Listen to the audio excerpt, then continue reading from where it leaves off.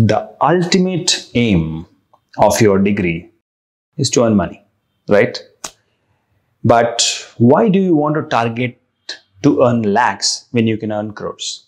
Well, people say that can be risky. But I say it's not risky if you calculate your risk properly. You know, the first time you walked, it was very risky because you didn't know how to walk. When you were a child, you ask your father or mother. She'll tell you that first time when you walked, it was so difficult and risky that you would have fallen. But the more you walk, the better you got at it. Now, I've been walking the path of entrepreneurship and running a biotech company. And in fact, I've started and failed more than 30 times before in starting a biotech company. So I'm telling you this fact that starting a simple biotech company while you're still in college is easy if you calculate your risk in the best way.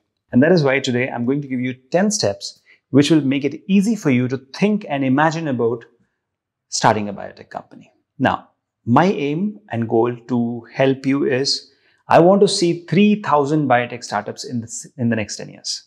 And I want any one among you to start that and earn crores and crores of rupees and generate a lot of employment for all our Biotechnica subscribers. That's my dream. So that's why I want to help you start a biotech company. Now, the first step to do that would be to have a mentor who is an implementer, who has started a biotech company and who is a founder or CEO. And the best place to find that is, of course, I can be one among them, or you can reach out to me and I can introduce you to other mentors who can guide you in this direction. So suppose you want to make or start a company which is artificial intelligence in biology or stem cells or CRISPR, or diagnostics. If you want to start a company, you need a mentor, right? So that's the first thing. You need to seek help of a mentor, and that mentor must be himself an implementer. He must have started a successful biotech company, and that ecosystem will further propel you. Now, coming to the second point, which is you have to conduct your own research into the biotech industry with the help of your mentor to find out what kind of product you can create which can be sold to the market. Now, very interesting thing here is people think that a hardcore biopharmaceutical company is a biotech company. That's not truth.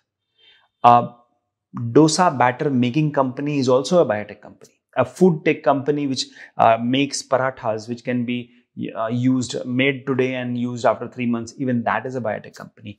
If you are creating and selling yogurt, even that is a biotech company. If you are creating an embalmation ointment for fishes which improves the shelf life of fishes, even that's a biotech company. So simple biotech company is something which you create and then you sell it to the regular public or regular general masses. And that is what is the target. So you have to conduct your own research on what type of product you want to create, what kind of idea you want to pursue. And definitely I can help you in that. If you want any kind of help or guidance, you can email me at shekhar@biotechnica.org. So that's the first one. Now, so the second step will be to develop a business plan so that you know, okay, what procedure you have to follow, what product you have to make, how will you scale, and to whom you will sell. Okay, so this is the entire business plan and what is the market size, all that research you have to do. You have to reach out to websites like Statista and find out what is the market size of this particular product, how many people will be willing to buy. You have to do a market survey. And then on the basis of all these data points, you can develop your business plan. Now, the third point will be to seek legal and regulatory guidance. For example, you want to start a food tech company. So obviously you may need a license from FSSAI. Suppose you want to start a biopharmaceutical company. So you need a approval from the Drug Controller General of India, DCGI. So you have to find out what will be the regulatory challenges and how to overcome that. So you can always reach out to somebody on LinkedIn who is an expert in regulatory affairs, and that person can definitely guide you. Now, one question which has come up recently is a student who is a commerce student wants to start a biotech company, and he's very much inspired by my story. So he wrote to me.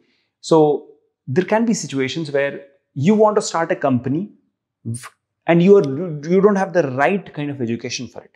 You can still do it if you collaborate with someone who has that expertise. So basically, suppose you are a commerce guy, you can always collaborate with a science guy. If you are a science guy, you can always collaborate with an engineering guy. So that is how companies are started. Now, you can always give some shares to that person, like 100% shares. So you can give, say, 30% shares to that person, and that person becomes a co-founder, and then you can start a company with him. And the question is, how would you find him? You have to always reach out, find out the person on social media, LinkedIn, or you can always get in touch with me. I can introduce you to someone in my network who might be willing to start a company with you. So that's seeking the legal and regulatory guidance. The next will be building a team of experts, which used to be very tough a while ago, but thanks to Biotechnica, now it is not tough. Now, why do I say that? You start a company, register a company, reach out to me. What kind of team you need, let me know. I will arrange that for you, because Biotechnica has so many subscribers who are willing to work and who are looking for a job. Definitely, I can give you somebody who can contribute to the growth of your company. So building a team of experts is very easy now, given that you have Biotechnica. And of course, you can always reach out to me, wherein I can guide you on how to build a strong team which will last the longest and help you grow the company. So that's the fourth point. Now, coming to the fifth point, which will be obviously securing funding, because you won't have money from your own pocket on the day one to start the company. So you need somebody, some rich person who will fund or invest in your company. So for that, you need to create a pitch deck, and you can Google out and find out various templates of pitch deck. I personally like the pitch deck of Airbnb, which you can use, or maybe something similar. So you can create a pitch deck, which you can email or reach out to investors who would look into that, and they will invest. There are many biotech entrepreneurs who are well established, and if you reach out to them, they will invest in your company. So even that is something which you should know. So securing funding as a graduate is no longer difficult, given that nowadays small businesses are getting so much of funding in Shark Tank. Obviously, yes, you can also get funding. All you have to do is you have to have the right idea, the right team, the right product, and the right market size. If these four things are taken care of, you can easily get funding. So that's your fifth point. Now coming to the sixth point, that will be developing and launching the product. So it's not so easy, right? So you have to develop the product. You have to sit in the lab to do it. Maybe you're developing green meat or like plant-based meat or something, whatever you're doing. So you have to develop that product, and then you have to make sure that the product is at the right price, and then you have to launch it in the market. Probably if it can be sold on Amazon, you can do that. Or maybe you can reach out to regular people who would do it. Many retailers and distributors you would have to tie up with. So all that your mentor will guide you. So that's the sixth point. Now, once the sales has started, that is where, congratulations, you have the company running, and now the money is coming in. All you have to do is now run the operations, and that is where the seventh point comes. Monitor, evaluate performance, and cut down cost. You have to constantly monitor if the company is running properly. You have to evaluate how can you improve the performance, and then the third, you have to reduce the cost so that you can reduce the price and you can sell it at a cheaper price, so that even the poorest person can afford it, and then you can grow the company faster, right? And the more fast your revenue grows, more investors will put in money. So that's a complete game changer. You can see so many poor people, and they became so rich because they had the courage to start a company. So if you are somebody who is poor or middle class and who wants to become rich, I think this video and this blueprint is definitely going to guide you.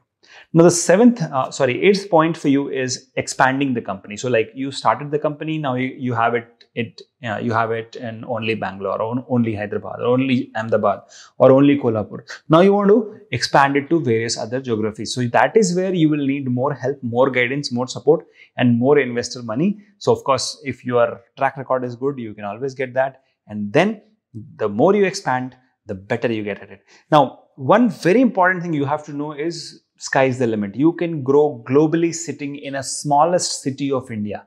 It is possible, but all you have to do is take charge. You have to, look at how big the market can be and scale faster. We are seeing on Shark Tank now that a pickle maker who is just a homemaker, a housewife in Bihar is selling internationally now on Amazon.com. So even you can do that. So you have to expand the company. And then coming to the ninth point, which will be, the 10th point, which will be maintaining ethical and responsible practices.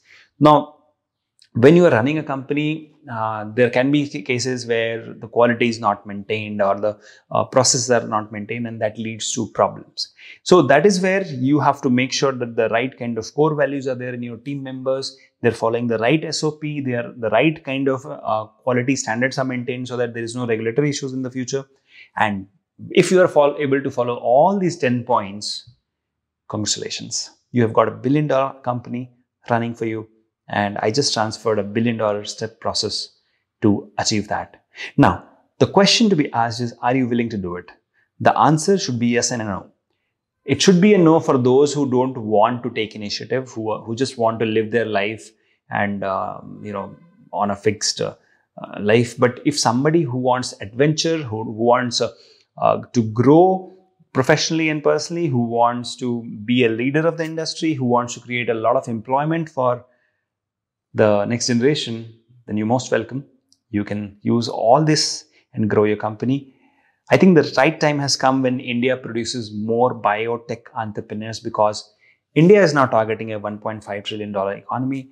$5 trillion economy, and that means you can be a game changer in the biotech industry. Probably you can build a $1 billion industry. Years ago, Dr. Kiran Majumdar Shaw did. Years ago, Dr. Reddy's did. Years ago, I did. And now it's your time to start a company and create huge scope for the fellow Biotechnica subscribers. So if you have any questions or comments, put them down in the comment section, or you can reach out to me at shekhar@biotechnica.org. That's all for this video. Thank you so much. I'll see you in the next one. Till then, stay subscribed and keep shining. Bye-bye.